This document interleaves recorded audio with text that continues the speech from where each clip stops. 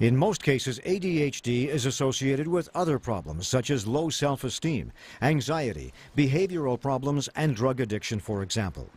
The diagnosis is more complicated to make because of these problems. Therefore, they must be considered in treatment strategies. Most people suffering from ADHD will have difficulties in school. Most of the time, learning problems are the first signs that something is wrong. Those who are doing well in school are generally diagnosed later in their life. Normally, people suffering from ADHD quit school earlier and attain lower education level. In the presence of learning disabilities, neuropsychological evaluations can be useful. Learning problems must be detected and treated with efficient strategies. I was avoiding things that were difficult for me, that were causing me trouble. The first thing was to not go back to work after having kids. Of course, it was for my kids, but I think I was scared to go back because it was stressful for me. It was too demanding for me. In school, I couldn't concentrate. My brain wandered easily. I could study for several hours in my room, and the next day at my exam, I couldn't remember anything. My mother would say, "You're not studying in your room, you're wasting your time." And it wasn't true. I studied, and at the exam, I couldn't remember anything. I started to panic, to cry, and at one point, it was enough, and I quit school. I quit in 10th grade because I was sick of being reprimanded all the time. It takes a lot of concentration to drive, even more when you have a family and 2 kids in the back seat. It's your responsibility. I'm always lost, and it costs me a lot for gas. Sometimes it's scary to find yourself lost, to not know where you are, and have difficulty to read a map. It's complicated. I started to avoid activities where I had to go out, like going to the mall. It was too complicated. I didn't want to drive except when absolutely necessary. I had to learn to do that all over again, but now I know why. Unconsciously, I pushed away the idea of driving. ADHD can cause agitation and mental restlessness, which has a negative impact on the person's sleep. Sometimes, the person wakes up feeling jet-lagged and confused. We often meet exhausted parents who have a lack of sleep because their hyperactive child won't go to sleep. Among children who have attention deficit disorder, half of them will develop what we call oppositional defiant disorder. This is a child who has difficulty to follow orders, who's opposed to authority. He doesn't want to do what he's asked to. There's a minority of children suffering from attention deficit disorder who will develop more important behavior problems that we call conduct disorders. ADHD plus conduct disorders are associated to a high risk of drug addiction and delinquency. They require very strict supervision, often with a legal aspect. Faced with a behavior problem with or without attention deficit disorder associated, it's essential to have very good supervision where directions are clear, where there are consequences, and a consensus between authorities, parental or at school. This kind of supervision is essential. Sometimes in the presence of attention deficit disorder, we'll see that medication, through reducing impulsivity, also reduces the recurrent risk regarding underlying impulsivity associated behavior. My worst enemy has always been myself. I always had an internal battle. I always tried to fight more. Why? I don't know. It was a taste for adventure, for risk, almost anything. I can't concentrate. And then my mind doesn't feel right. My parents ask me to go to bed, and I don't go. And then my father asks me to do something, and I don't do it. When I go play at my friend's house, I have to be there at an agreed time, and I'm late. Almost half of adults suffering from attention deficit disorder will also develop anxiety or depression. As clinicians, it's essential for us to detect underlying depression or anxiety in order to intervene appropriately. Medication used in the treatment of attention deficit disorder can also unbalance underlying anxiety. If so, we'll have more specific interventions to do. I was worried about failing my classes. I had a stomach ache in the morning. My mother would keep me at home sometimes.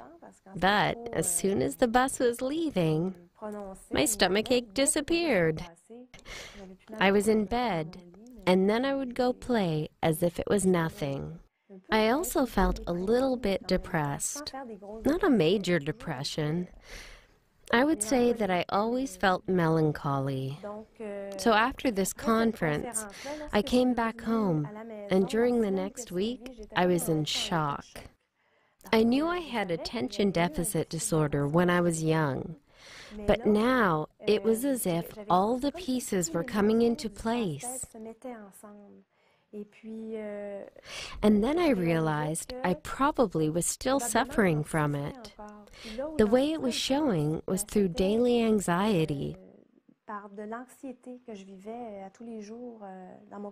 ADHD can be associated with mood swings caused by emotional hyperreactivity. Sometimes it can also look like bipolar disorder symptoms or manic depressive illness. When in doubt, a specialized evaluation is required.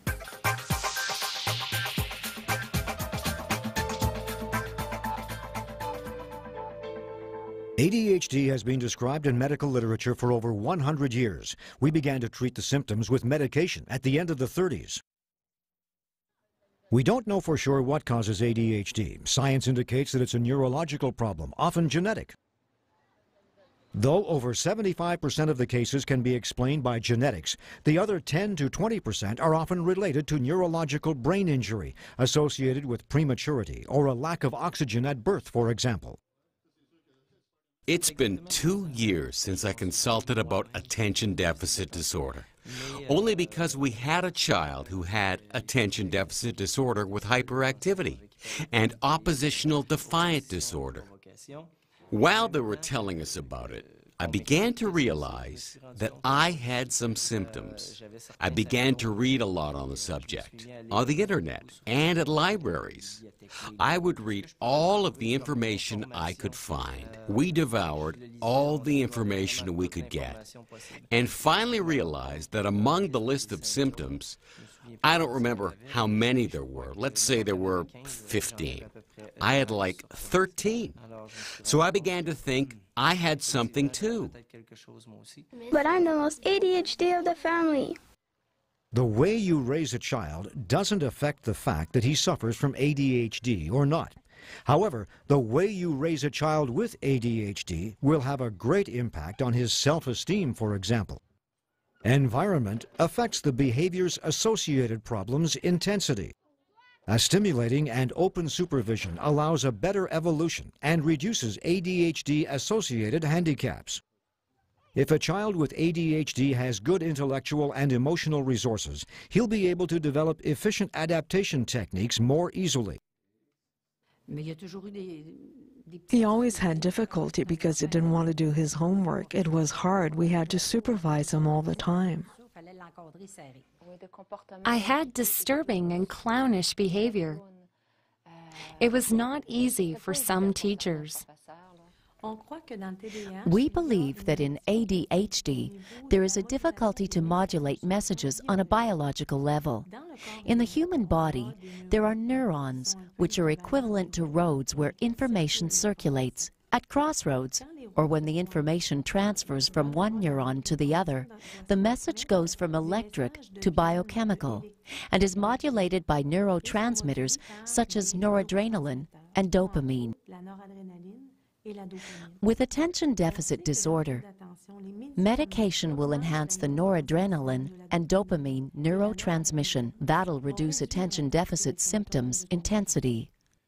Cerebral imagery is more often used in research. We don't use it to make an attention deficit disorder diagnostic. There are two types of cerebral imagery. There's structural cerebral imagery, where we see the volume and dimension of some brain regions. And there's functional cerebral imagery, where we see brain activity in some regions when the subjects are doing a task, whether it's a motor task or a more cognitive task. Different studies show differences in the brains of people with ADHD and control subjects.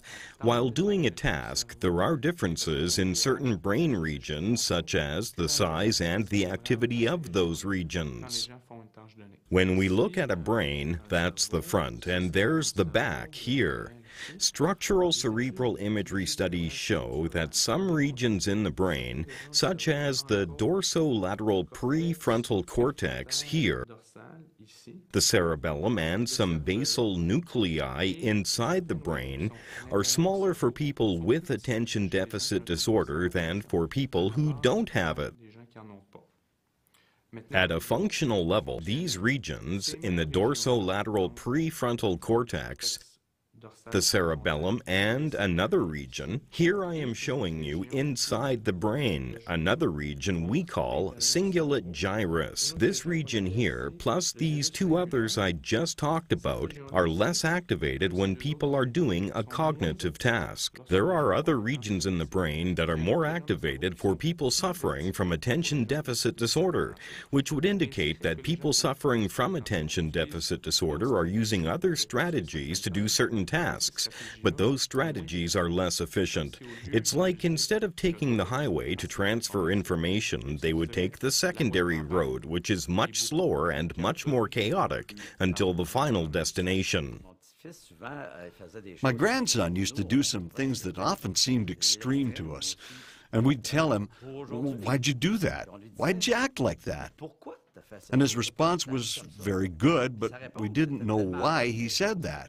He'd say, "It's not me, it's my brain." For a few years now, it seems that attention deficit disorder is not conceptualized as an attention deficit.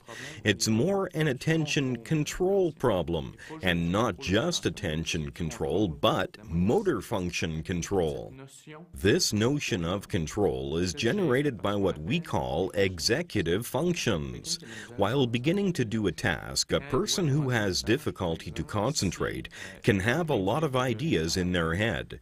They must put aside the unrelated ideas in order to achieve the task.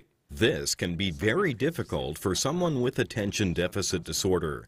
The person can begin a task and right in the middle of it, some ideas come into their head, or there's a noise outside that makes them think about something else.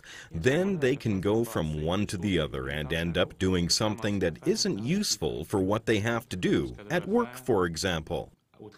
When people with attention deficit disorder have an idea, they don't want to lose it. Therefore, they can have a tendency to interrupt to say their idea in the middle of a conversation.